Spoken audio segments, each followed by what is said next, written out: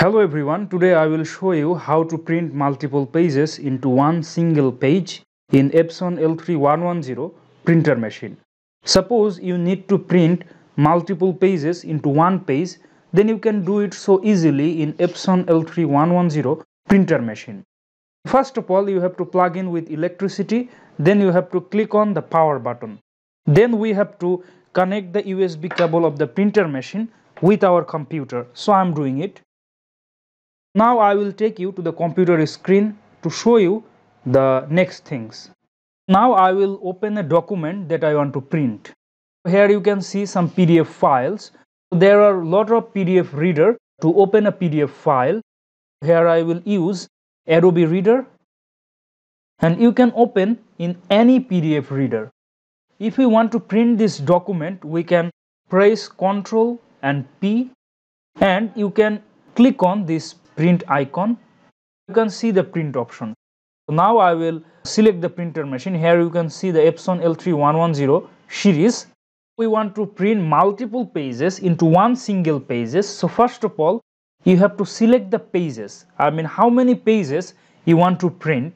Here we have to select the page ranges, because if we select all, then it will start printing from first page to last page. If the document file has hundreds and thousands of pages, so it will start printing from first page to last page. But here we have to select the page ranges 1 to 12. It means it will print from page 1 to page 12.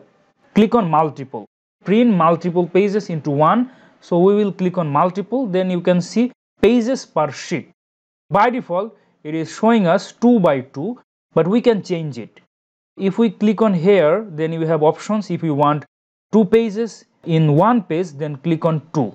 And if you want 4 pages, then click on 4. And if you want to adjust 6 pages into one single page, then select 6. I am selecting 6.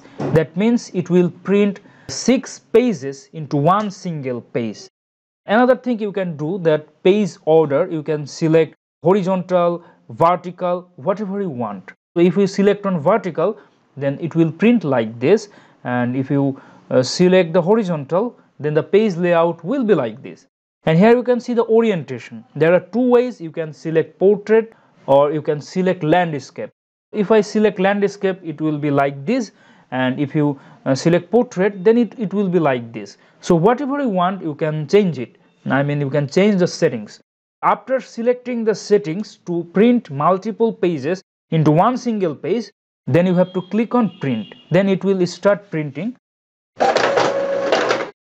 This is how you can adjust multiple pages into one single page, and this is very simple. I think you can do it by yourself.